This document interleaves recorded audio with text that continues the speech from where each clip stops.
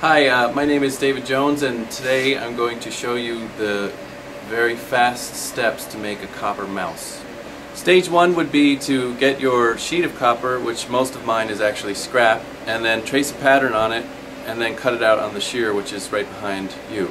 So let's go do that. I've already traced my pattern.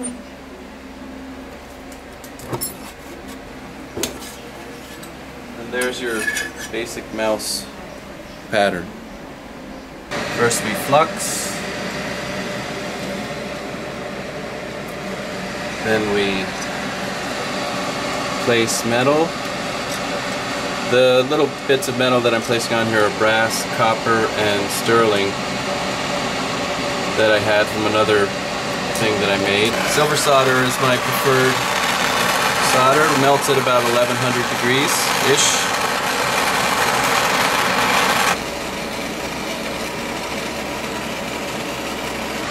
So that's soldered, quenched, and in the pickle. I already have one that I soldered different things to, little dots. These are sterling dots and there's some copper dots. Basically, this is kind of like a pasta machine for metal.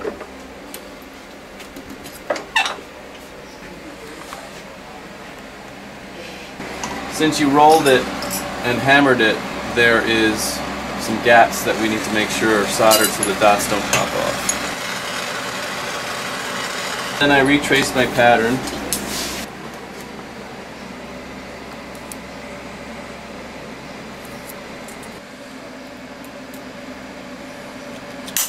The next step would be forming into a cone. Now the copper is very soft. That's part of the reason I like it.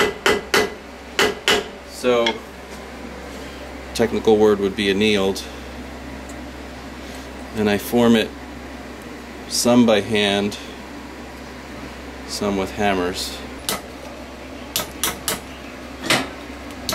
So there you have it, ready to be soldered together on that seam, which would be the next step.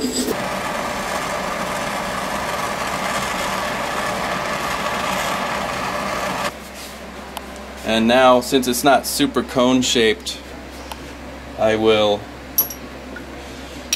with my dapping tools of various sizes, make it more cone-like.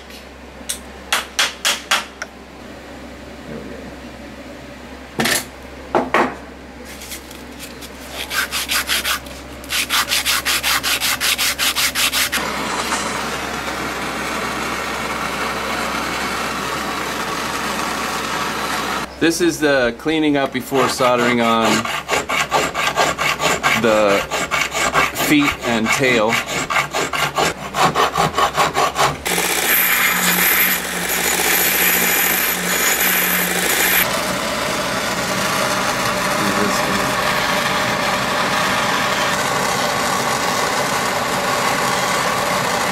This is where the feet turn into feet.